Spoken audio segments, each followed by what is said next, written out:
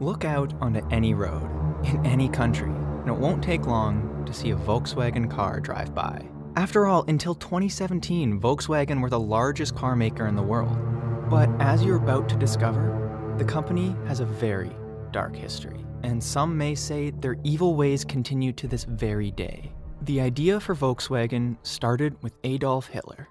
That's right. It turns out that while plotting world domination by the Aryan race, Hitler couldn't help looking over at the United States and feeling jealous of their cars. You see, in the late 1930s, more than half of US households owned a car. In Germany, however, cars were still a luxury that only the rich could afford. That didn't sit well with him.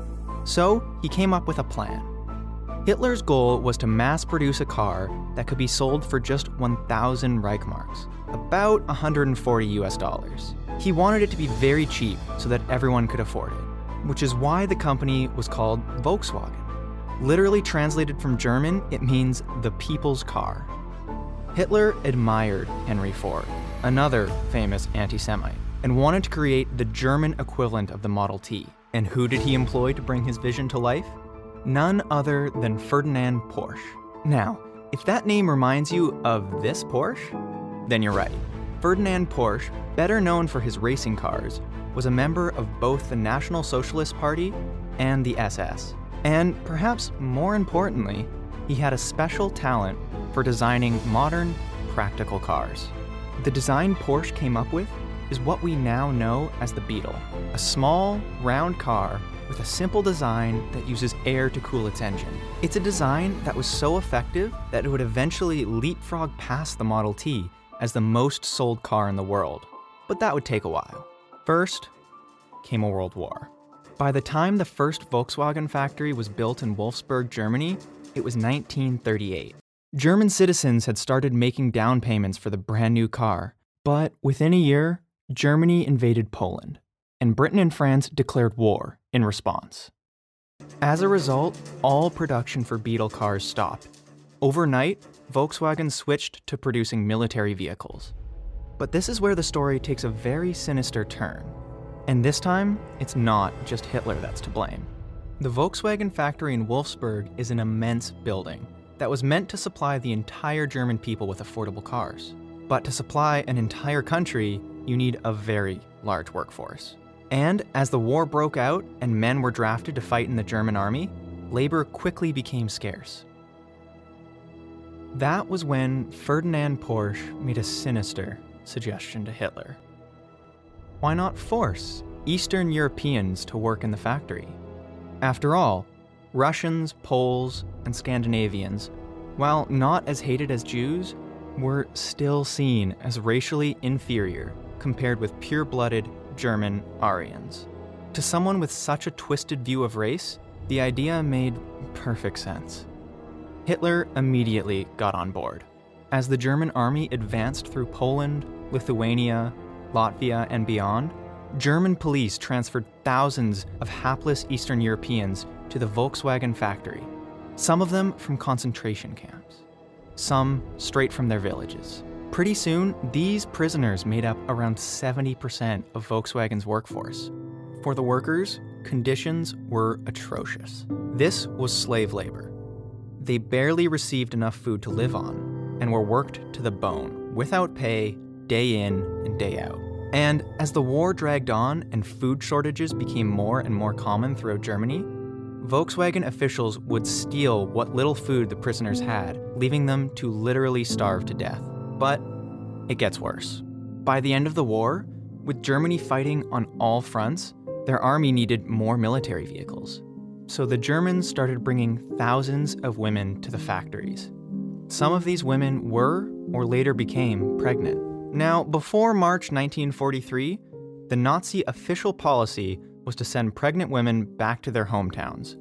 But Volkswagen, not wanting to lose any workers, lobbied to change the policy and keep the women at the factories.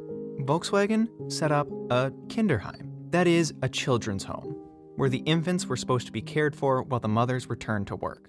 On the face of it, it doesn't sound so bad. But this so-called nursery was about as far from a typical image of a nursery as you can imagine. The building that housed the infants was a scene of hundreds of squirming bodies struggling to survive. The babies received just half a liter of milk and 1.5 sugar cubes each day. There was minimal adult supervision, and insects bit the defenseless babies incessantly. Windows were left open despite the freezing winter temperatures, and diapers were left unchanged. Essentially, the Kinderheim was a place where newborn children were sent to die. And these prisoners worked under these terrible conditions until, finally, in 1945, American troops liberated them and finally took control of the Volkswagen plants. The end of the war should have been the end of Volkswagen. You see, given their role in helping the German army, the Allies planned on dismantling the company completely. And had it not been for a British officer by the name of Major Ivan Hurst, that would have been the case. But the thing was, Major Hurst saw the potential in the highly efficient Beetle and persuaded his superiors to resume production. The British military soon put in an order for 20,000 Beetles, and that was just the beginning. The Beetle became the perfect vehicle for a country that was trying to rebuild following the devastating war. Although the German economy was doing badly, the car was cheap enough for regular Germans to afford. And the Beetle didn't stop at the borders of Germany. By 1947, Volkswagen started exporting to other countries, and by 1949, it reached the United States. The Beetle became immensely popular in Europe during the 1950s. Sales surged, and the car came to represent the success of the post-war recovery effort. There was just one hitch. In the US, the Beetle was seen as a bit of an oddity.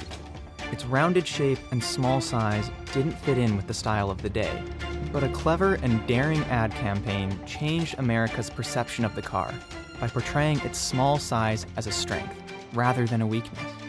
Then, during the 1960s, the Beetle further cemented its place in American culture when the countercultural movement adopted it as a symbol of nonconformity. And in 1972, 30 years after his death, the Beetle, the car first dreamt up by Hitler, finally achieved what he'd set out to do. He surpassed the Ford Model T as the most produced car ever. But the golden age for Volkswagen didn't last. Its popularity among American consumers began to wane by the late 1970s. Korean and Japanese cars flooded the market. The tiny bug just couldn't compete. Now, if this was simply a story about the Beetle, there might not be much left to say. But this investigation is about Volkswagen, the company. And if my investigation has shown me anything, it's that this company could never really leave its dark history behind it. No matter how hard they try to gloss things over with slick marketing campaigns or popular movies, some pretty shady stuff was going on behind the scenes.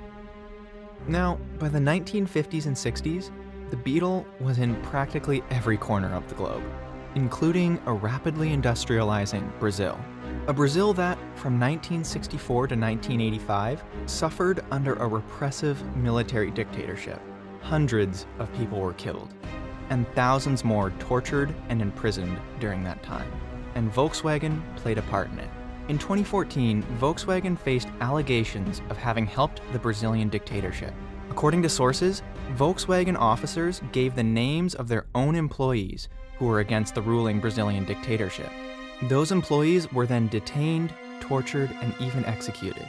All of this took place not in a prison, but in Volkswagen's factories. For its part, Volkswagen waited until 2016 to finally admit their role in these atrocities.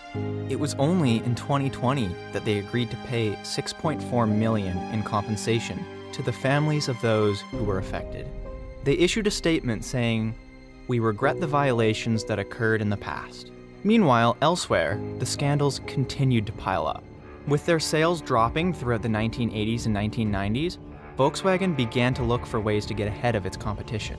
In the 1990s, General Motors accused Volkswagen of having stolen thousands of pages of documents, which included valuable trade secrets. While not officially admitting guilt, Volkswagen issued a statement saying they acknowledged the possibility that illegal activities by some executives who defected from GM to VW may have occurred. Volkswagen eventually settled the case by paying $100 million to GM plus agreeing to buy at least 1 billion of auto parts from the American company over a 7-year period. Hardly the actions of an innocent party. I think you'll agree. Then, there was the so-called perks and prostitutes affair. This scandal involved Volkswagen providing union leaders with all kinds of gifts in order to keep them compliant. VIP passes to nightclubs, visits to brothels, and luxury trips where Volkswagen paid for Viagra and other aphrodisiacs for its board members. These expenses added up to a startling $2.6 million. And this was a company whose numbers were plummeting into the red. But there was one other shortcut that Volkswagen took that would have enormous consequences for the company. A large percentage of Volkswagen cars have diesel engines. In 2018, around 43% of all their cars sold were diesel. The benefit of diesel is that it is more fuel efficient than other fuel. The downside is that it is generally noisier, smellier, and emits harmful byproducts into the environment. Now, Volkswagen did a pretty good job in reducing the emissions in its diesel engines, but the US has very strict limits on nitrogen oxides, much stricter than Europe's. Try as they might to reduce the emissions in their engines, Volkswagen just couldn't meet the US standards. So, they cheated. They created a software that was fitted into their diesel cars, 12 million cars worldwide, 482,000 in the US alone. What did this software do? Well, its job was to detect when a car was being tested for emissions. If it realized it was being tested, it would make the engine run cleaner, thereby passing the test. But once returned to the road, the cars would immediately start pumping out higher rates of pollutants, 40 times higher than what is allowed in the US, in fact. This evil plan worked perfectly for Volkswagen between 2009 and 2015. Then, they got caught. The scandal rocked the automobile industry and destroyed Volkswagen's image of a clean car company. What started as a US scandal spread worldwide. In total, VW has had to recall over 12 million cars around the globe to refit engines. Globally, between the fines, settlements, and engine refits, the scandal has cost the company over $34 billion. And that's not including the huge hit to their share price and the loss of public trust, especially given how heavily they were advertising their supposedly green credentials during the period. But now we all know better, right? The thing is, Volkswagen isn't the only company out there with a dark history. I bet you never knew how shady Lego are.